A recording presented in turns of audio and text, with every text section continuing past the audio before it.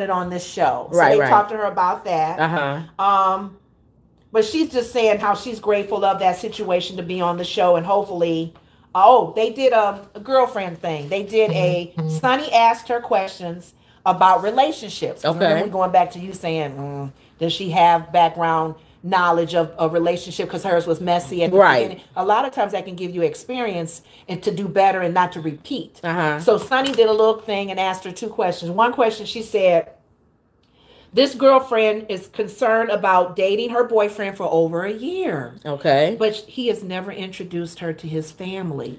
Is that a concern? Yeah. Well, Or Star, what about his friends? Star said, Well, you first don't of know, all, right? is she the only girlfriend? That's what I'm saying. Ask him that too. And did he introduce her to his friends? I don't know. That was the only thing with the Friends family. might be, because the family, and he could have a crazy family. I don't know. But friends. But a year of dating him? Yeah, that's a long year. time. That's what Star said. That's so. And Star said they had a rule with her family. Mm-hmm. 6 months.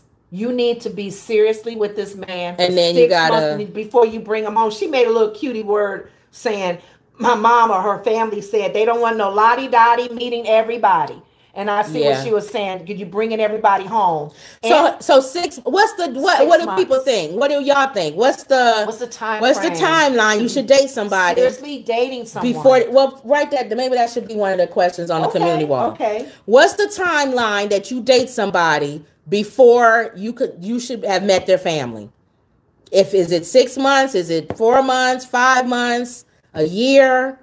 Is there ever a time where you feel like the person has to introduce you to their family? Because I had a coworker, he was dating a young lady, and they were dating a long time. And he never introduced to the family? Yeah, the family loved her. My God, they loved her. But the mom had to sit him down and say, I don't want to meet anybody, because he didn't marry her. Yeah, There was 2 more women after that while I was working with him. Yeah, no. Then he ended up marrying the third one. For me knowing it. And the mom said, don't introduce me to any more of your girlfriends. Well, see, how long? I get connected to him. And how long was he with the one that he didn't marry? Was it over a year? The one that he introduced to the family and they loved her? Yeah. They dated a while. See?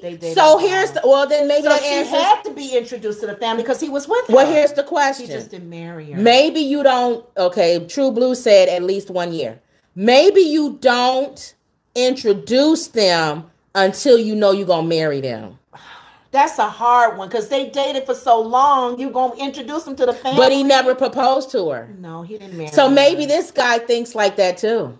Oh, that's sad. If I know I'm not going to spend the rest of my life with you, I'm not going to introduce you to my family, because maybe his mom said the same thing you said. What's his name's mom said? They Don't her. bring that person over here unless you're going to marry them. And remember, we talked about this before. If your girlfriend or your boyfriend is being introduced to the family and they love him, like Judge Mathis. Yeah. That the kids was mad at the brother because they love the girl. Yeah. And he breaks up. Do you still stay friends with her? Yeah. As a family.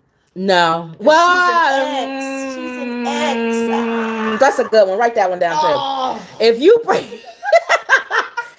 break up, because I'm divorced and I'm still talking to my ex-husband's mom, and I don't have no kids, there's no reason in the world I should be talking to this woman. The wife don't know, Kim.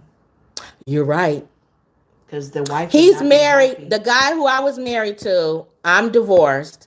And I talk to his mom still. Not all the time, no. Not all the time. But I still have a relationship with her where she calls me and I could call her or whatever. And we have no kids.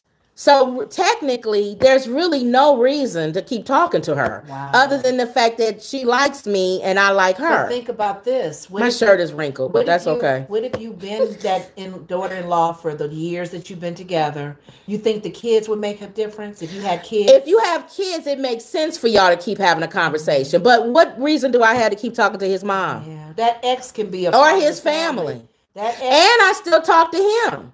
Yeah. And his new wife doesn't know. Yeah, that's a good question.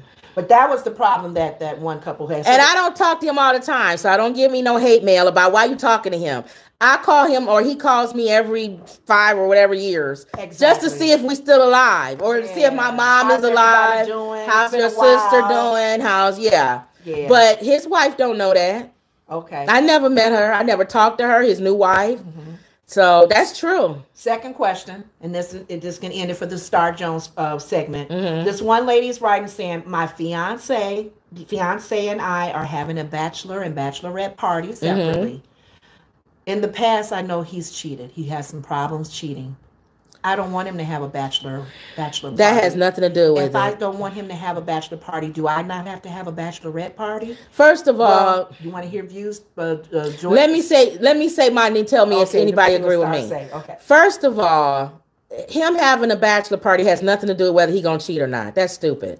If he's going to cheat regardless of the bachelor party. Okay. That's dumb. Second of all, why are you marrying somebody you don't trust?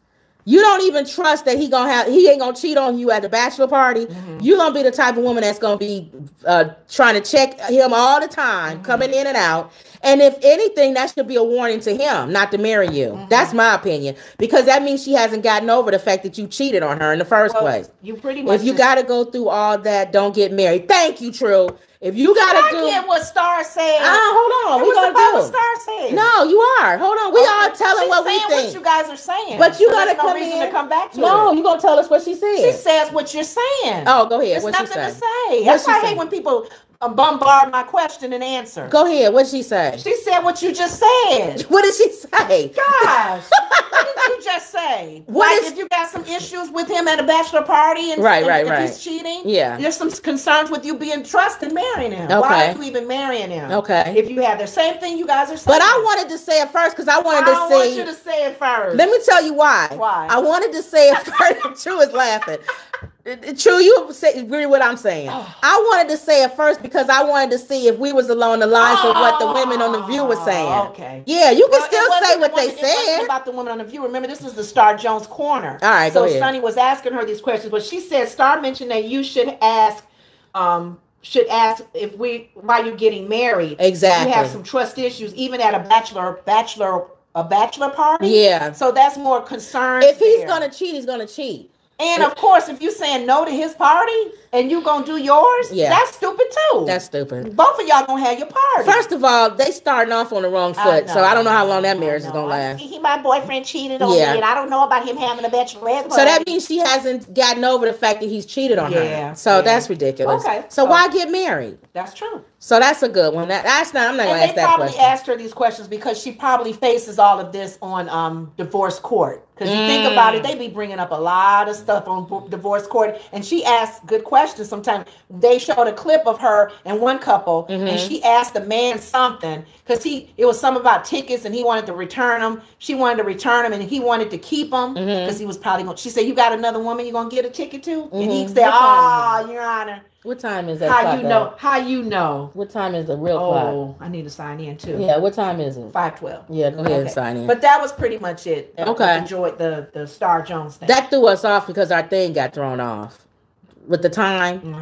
And then my last one, Tanisha says, no trust, no real love. First comes truth, then comes, that came off. That went off too fast. No trust, no real love. First comes truth, then comes honesty. That's exactly right. Yeah. If you don't have no trust, then why are y'all even having that? Yeah. I wanted to quickly just talk about Matt